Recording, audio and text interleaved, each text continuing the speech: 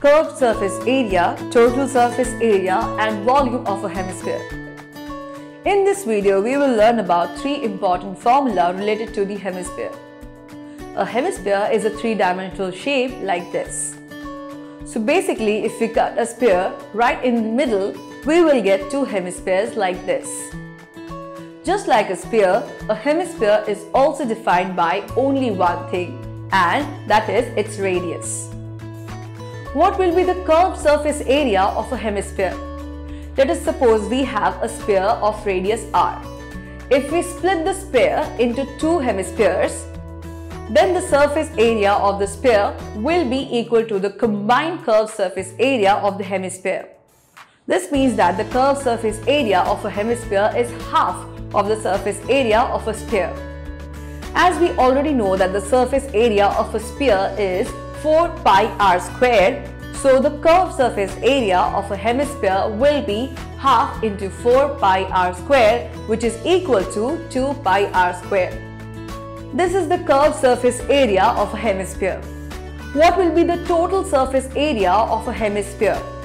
It is the combined area of both flat and curved surface of the hemisphere. A hemisphere has two surfaces, flat surface and curved surface.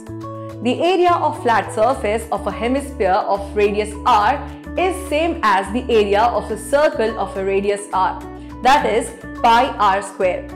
And we have already discussed that the curved surface area of a hemisphere is 2 pi r squared.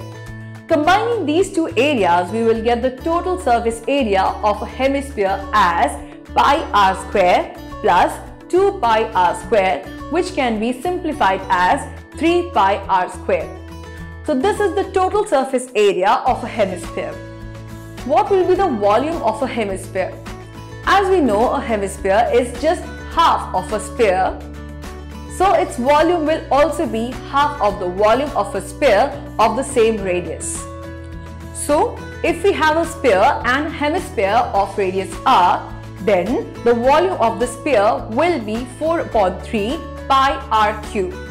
Since the volume of a hemisphere is half of the volume of a sphere, so it will be half into 4/3 pi r cubed, which can be simplified as 2/3 pi r cubed. This is the volume of a hemisphere.